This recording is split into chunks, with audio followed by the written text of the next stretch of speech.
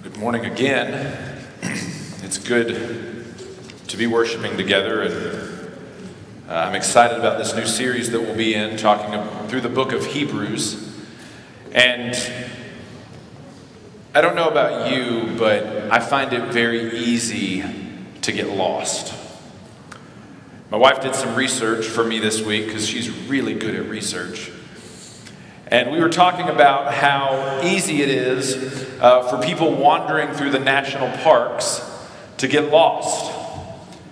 In 2017 alone, 3,600 people that they know of got lost in national parks. Imagine going and visiting a national park and just not being able to find your way out. No idea. Yellowstone looks nice. Think I'll stay. Of those 3,600 people, about 180 of them died from not being able to find their way out. And I imagine that in every single one of those cases, they did not have a guide. They didn't have somebody guiding them. And our impulse, our thought is that we can go about our lives, we can do the things that God has called us to do without a guide. We can figure it out on our own. Christianity is not that hard. Following Jesus can't be that difficult. I'm going to figure this out on my own. But the Lord has revealed to us through His Word that we need Him. And we need Him to guide us. Because the road we travel, the life that we live, is so much more challenging and more difficult than navigating the wilds of a national park. You may not feel that way all the time. You're sitting behind a desk, or you're sitting at home, or you're dealing with family issues. But I assure you, it is much more unpredictable and much more dangerous. So today, as we look at the beginning chapter of Hebrews chapter 1, I want us to talk about how Jesus is a better guide. He is a better guide for us than ourselves in particular, but than any other guidance we could find. So let's start by asking the questions, what makes a good guide? That's what we're going to talk about today. What makes a good guide? And how is Jesus this better guide? And the first is that He is clear. Jesus is clear. Look at verse 1. Long ago, at many times and in many ways, God spoke to our fathers by the prophets. But in these last days, He has spoken to us by His Son, whom He appointed the heir of all things, through whom also He created the world. He is the radiance of the glory of God, the exact imprint of His nature, and He upholds the universe by the word of His power. And after making purification for sins, He sat down at the right hand of the Majesty on high, having become as much superior to angels, as the name He has inherited is more excellent than theirs. One of the key ideas of Christianity is that God has revealed Himself. Now, other religions, other faiths will say, sure, yeah, okay, God has shown Himself to us. But Christianity is unique in that we believe that we would not be able to comprehend or even be aware of God's existence without His self-revelation. God would be the ultimate hide-and-seek champion if He chose to be so. We'd never be able to find Him. And so God has chosen to reveal Himself, one, through general revelation. This is mostly through nature. You go out into the world, you see the stars, you see the heavens, you see animals, you see plant life, and you think to yourself, man, there's no way this could have just happened by accident. There's too much order, there's too much focus, there's too much systematic programming into all of this. This makes too much sense. Somebody had to design this. But then there's this thing called special revelation. And special revelation is unique in that it not only tells us that God exists, it tells us who God is, His characteristics, what He's like, what He's not like. And more importantly than all of that, or probably just as importantly as all of that, is what God's plan is for all of this that He made. What's His intention for me? What's His intention for you? What does God want from us? And so what Hebrews chapter 1 here, particularly in verse 1, is saying to us, throughout the ages, God has communicated this truth to us. He's communicated at different points through history. He sent prophets and angels and priests people to record his words, his thoughts, his ideas to us so that we can know who he is and what he's doing. He sent Moses and David and Daniel and Isaiah. And the ancient Hebrews believed that Moses actually received the Ten Commandments from the angels themselves as a mediator between him and God. We know that God is love and he's gracious and he's kind to us because of this special revelation that he has given to us. But then at just the right time, God didn't just send messengers. He sent himself. He sent his Son to come and speak to us. And this is what is talked about in verse 3. He is the radiance of the glory of God, the exact imprint of his nature. This imprint is like when a face is imprinted on a coin. And so you see it all the time. You see it every day. Every time you engage in commerce, you would see the face of this person on a coin and know to whom you were subjected, to know who was in charge. And so when we look at Jesus, we can see who God is. He's the superior form of communication. He's the best form of revelation. And this Jesus, it says in verse 3 as well, after making purification for sins, he sat down at the right hand of the Majesty on high. After he finished his work, after he died for our sins, after he died for all the ways that we rejected God's revelation. We said, no, I don't want to do it your way, God. I want to do it my way. Jesus died to pay for that penalty. And then when it was done, after he was raised from the dead, he sat down until the end of all things. I think we radically underestimate how much superior Jesus is to other forms of revelation. We underestimate how superior Jesus is to other forms of revelation. Back in the 1700s, if you were on a ship and you want to communicate to another ship, you know what you would do? You would have a series of flags that would go up. And the different signals would mean different things. And so if you wanted the other ship that you were with to turn hard to port, you would run up a series of flags. If you wanted them to come over for dinner, you would run up a series of flags. And that would work pretty well, right? You think, okay, I can see the flags. We're traveling together. They want me to come over. Great, I'm coming over in my little boat, rowing over. But what happens if the day isn't so clear? What happens if you don't know the signals? What happens if you're in the middle of a storm or in a battle? Because in the 1700s, when a cannon would go off, there'd be smoke. And some of these ships had 50, 60 cannons, all blasting away at each other. There's all this smoke. You can't see the signals. You can't identify them. But then they did this really cool thing later on. You know what they invented? The radio. And you could talk to people. You didn't have to worry about seeing them. You could communicate over long distances.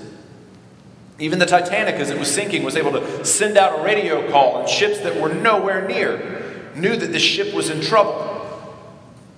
And now we've moved into the digital era, where the means we have of communicating between ships, you got satellites, GPS, all this stuff.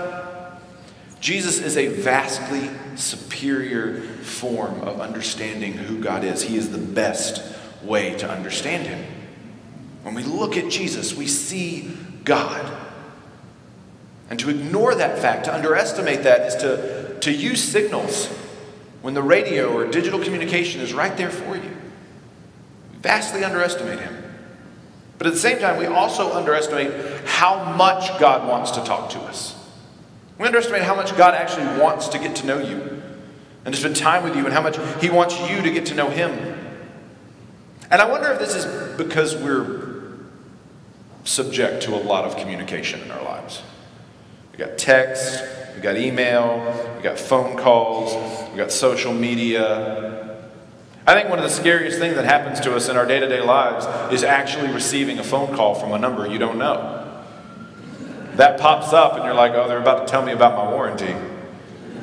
Spam detected. Or you're like, it's somebody that you do know is calling you, and you're like, oh my gosh, this person still thinks their phone is a phone. It's just a thing where I get text and I look at funny videos of cats. Don't they know this isn't a phone? This is where I keep all pictures of my grandkids. I don't use this as a phone. We are oversaturated with communication. And so when we think about the Lord and we think about his desire to communicate with us, it kind of falls into this category of I'm just overstimulated, I'm overcommunicated. But God in his grace wants to speak with us. And not just speak with us, he wants to include us. He wants to include us in his plan. He wants to tell us of his love and his mercy and his grace and his generosity to us. And then he wants to tell us how we fit into that plan. He wants to rescue us and redeem us. When you're following a guide, if you're out there in the wilderness, maybe some of you are going to go into the mountains this summer. Some of you might already be there. If you're going to do that and you're following a guide, you want a guide that's going to communicate with you clearly. It doesn't help if they know everything, but they can't tell you what they know, if they can't communicate with you. Did you ever have a teacher in school that was really, really smart, but had no idea how to teach? Like they were so smart that they were kind of dumb? If you don't know a person like that, I have awful news for you. People, we need clear communication, and Jesus is the clearest form of communication to us. He communicates very clearly. And I know some of you are probably sitting here today, Travis. I've read the Bible. Have you read Revelation? There is nothing clear about that book. There's like the first 7 letters to the churches. And then after that, no one knows what's going on. That's why nobody ever preaches on Revelation other than the first 7 letters. You know what I'm talking about. And that's fair. There are some things that are confusing in the Bible. In fact, the Bible itself calls itself out on how confusing it is sometimes. There's a part of one of Peter's letters where he's like, yeah, I know Paul's sometimes hard to understand. But that's how you know the Bible is real and authentic. It didn't edit out the parts where one apostle called out another apostle. The things that the Bible is clear on, it tells you everything you need to know, and it is crystal clear that Jesus is the Son of God. It is crystal clear that he came to die for our sins, that he was raised again, and that he's coming back one day to restore creation to what it was always meant to be, and to be even better than that. The Bible is clear. There's no debate about that. It's clear. It's crystal clear. So how do you maintain this communication with God? How do you enter into communication with God if maybe that communication is broken down? How do you restore that signal? I think one of the best ways to do this is through the spiritual disciplines. If you're interested, you can read a couple books on the spiritual disciplines. Richard Foster's Celebration of Discipline is one. Dallas Willard has one as well. But something like meditation is a really effective tool for restoring that communication. This is not Eastern European sort of, or Eastern Asian kind of meditation where you empty your brain. You just kind of think of nothing. No, you chew on like a scripture. You chew on a passage or a word in scripture. Be great ways to meditate. What about studying? I'm sure many of you enjoy reading your Bible or studying. Get a commentary. You can find a lot of really good ones online. And just sit there and learn about the scriptures and learn about the God who loves you. What about simplicity? Maybe one of the reasons why we don't hear from God or hear from God very clearly is because we have too many distractions. We have too much stuff. Maybe you could go on a shopping fast for a while and just be like, you know what? We're going to dial things back a little bit. Simplify things. What about service? What about service? Helping other people, using your hands. We all know somebody, maybe you're this person, who can't talk without moving your hands. If you felt a sharp pain in your side, that was somebody elbowing you and being like, that's you. Got to talk with my hands. But maybe one of the ways that you talk to God is by using your hands. By moving your hands, serving other people. What about confession? If you've got sin that's ongoing, that's kind of floating around in your life, and you've not really talked to the Lord about it, you've not confessed and repented, that can throw up some smoke. Make it where you can't clearly understand what's going on. And what about celebration? Giving glory to God, gratitude for God for who he is, what he's done in your life. Maybe God wants to speak to you, but he's like, hey, hold on one second. We've been talking a lot, and you have not thanked me at all for this other stuff. let's address that first before we move on. You need a clear guide. You got to keep those lines of communication open, and spiritual disciplines are a way to do that. But also, it doesn't really help if our guide is clear, if our guide doesn't know what he's talking about, right? Wouldn't it be awful if you were wandering in the wilderness, you had a guy who said he was a guide, and you're like, oh, so how many times have you gone through Yellowstone? How many times have you taken on people? Oh, I've never been through here before in my life. I just read about it on Wikipedia. Terrifying, right? Absolutely terrifying. We need a guide who is qualified, and Jesus is qualified. He is qualified to be our guide. Now, what the author of Hebrews is going to do next, he's made these big statements in the first 4 verses. He's going to move into a portion that I like to call citing his sources. This is where he's going in and he's telling you why he believes what he believes in the next kind of verses 5 through 14. And the reason why he's doing this is, and we haven't talked about this yet, is who he's writing to. He's writing to the Hebrews. Now, I believe that these were Jewish Christians that were living in Rome at the time, and they had converted to Christianity, and now they were tempted to return to Judaism. And so what he's doing is he's telling them that Jesus is way better, following Christ is way better than anything Judaism offered, and he's using the Old Testament to kind of drive his point home, to confirm this. And what this is going to revolve around, he's going to say that Jesus is better than the angels, better than any messenger received. And how he's going to do this, he's going to show that Jesus' character and his attributes qualify him to be a better messenger. So let's look at his character. Verse 5, for to which of the angels did God ever say, you are my son, today I have begotten you, or again I will be to him a father, and he shall be to me a son. He's quoting 2 passages here, Psalm 2 and 2 Samuel 7. Both of these are messianic passages. They're focused around the Messiah, this idea that God was going to install a future king who was going to bring his kingdom reign on earth. Now, Psalm 2 is really interesting because it's wrestling with, God, what are you going to do with all the nations that were rebelling against you? What are you going to do about that? And the author of Psalm 2, God's response is really interesting. Most people would say, oh, God's going to wipe them off the face of the planet. He's going to throw a hurricane at them or a famine or something. That's not what he does. You know what he does? The first thing he does is really cool. He laughs at them.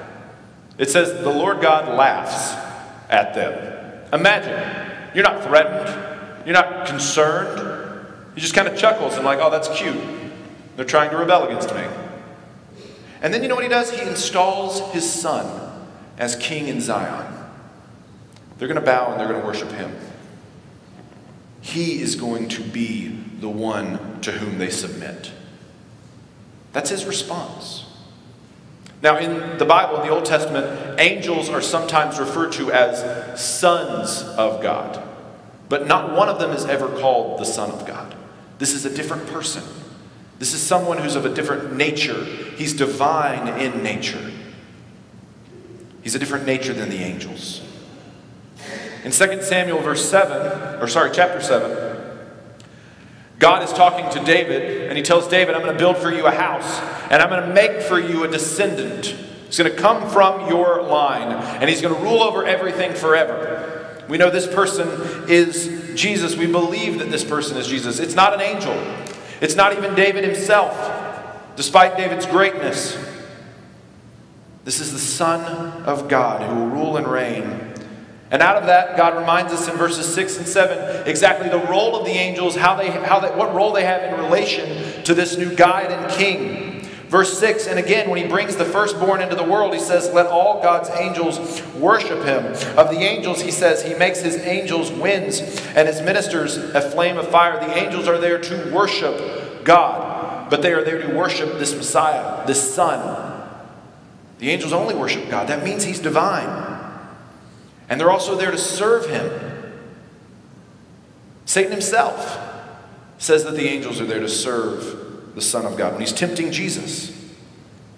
And this leads us to the attributes. Now, these are not all the attributes of the Son of God, but these are the attributes that make him qualified to be our guide. And notice what's said in verse 8. But of the Son he says, your throne, O God, is forever and ever. The scepter of uprightness is the scepter of your kingdom. So if you're traveling somewhere, if you're going somewhere, you want the roads to be good, right? You want good roads. Don't just want to know where you're supposed to go. You want to know that the way you're traveling is safe. It's one of the things that we trust our government for. There's road work. If you've ever been through Oklahoma, it's perpetually under construction. I-35 is always under construction.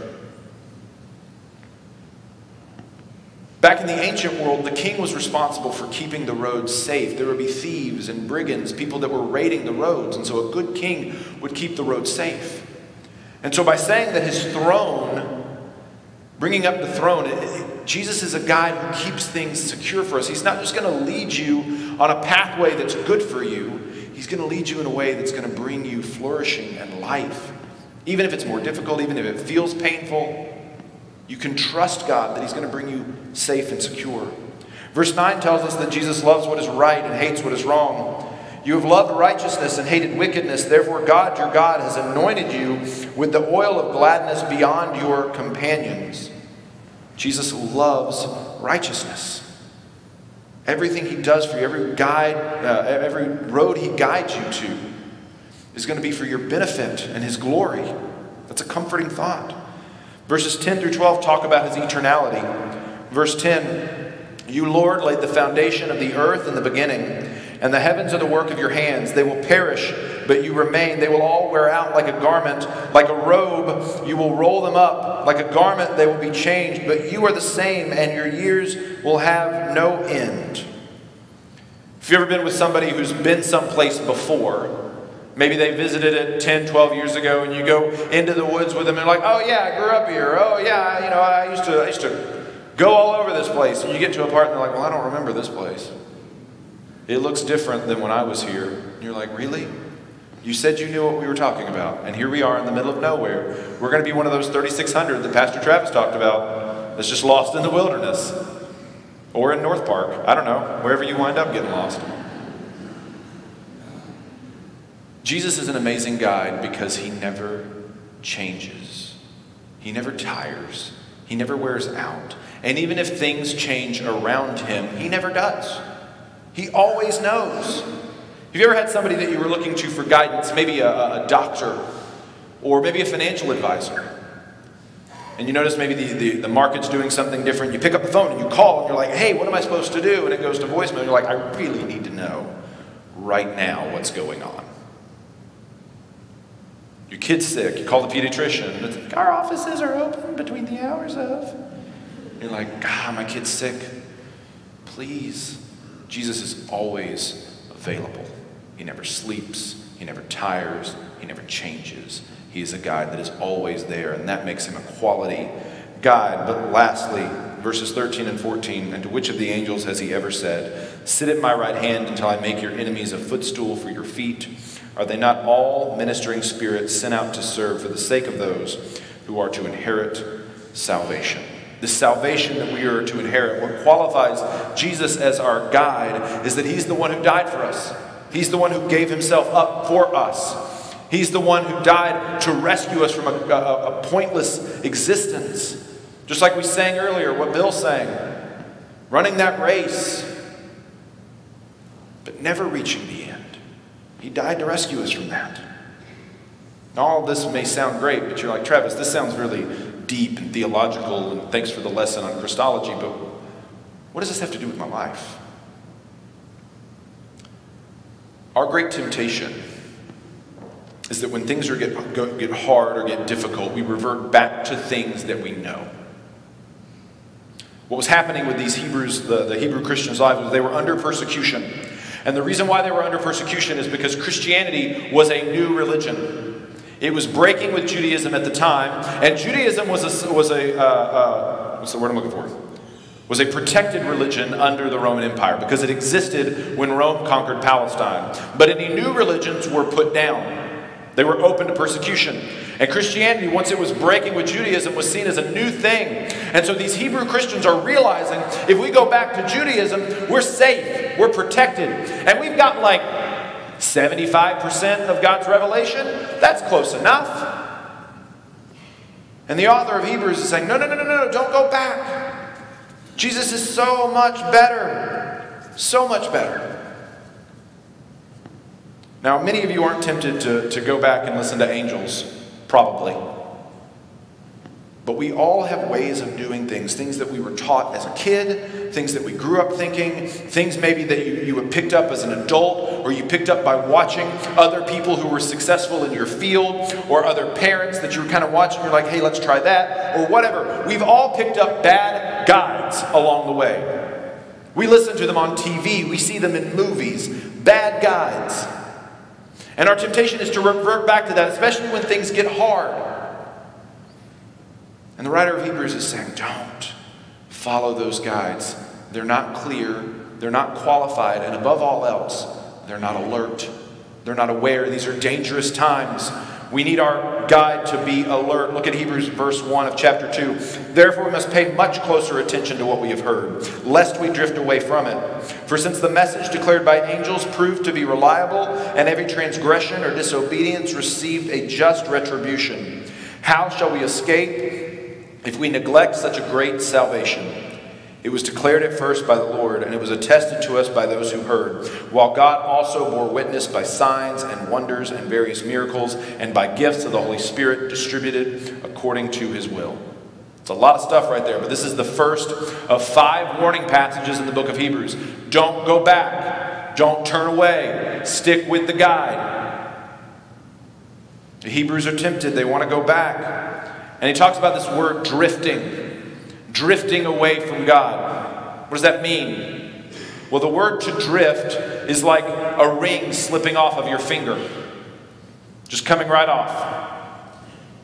And that sounds accidental. And when you think about your faith that way, you can be really concerned. You can be like, oh, can I just wake up one day and I've lost my faith? It's just slipped right off. And I don't think that's what's going on here at all. It reminds me of the book, The Lord of the Rings. I know I reference it quite a bit. But in the book, there's this ring of power. And it's it represents all the evil and the malice inside of the chief villain in the story. And it kind of has a mind of its own. And one of the characters tells another character, remember, the ring is trying to get back to its master. You don't actually own it. It will abandon you at its first convenience. At a moment of a critical juncture, when you're relying on it, when you need it, it's going to fail you. And if your faith is in other guides, if your faith is really in other things and not in Jesus Christ, it will slip off your finger at a critical moment when you need it. It will betray you. And you'll be left there sitting, I thought I was trusting in God the whole time. No. You were trusting in your own control. You're trusting in your own means, your own efforts, the wisdom and ideas of other people. But Jesus has offered us a great salvation. This is what it says in the passage. It says, how will we escape if we neglect such a great salvation? This great guidance. Remember the revelation that God showed us, we've rejected it.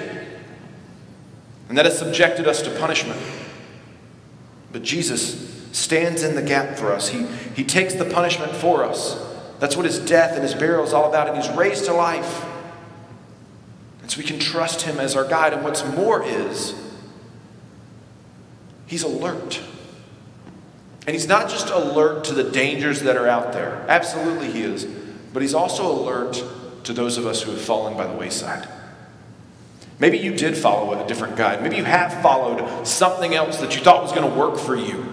And now you're out in the thorns and the thistles and you're way off the path and you're like, I don't know how to get back. Jesus is looking for you. He's alert to your need. He will reach his nail-scarred hands into those thorns and pull you out if you will just reach for him.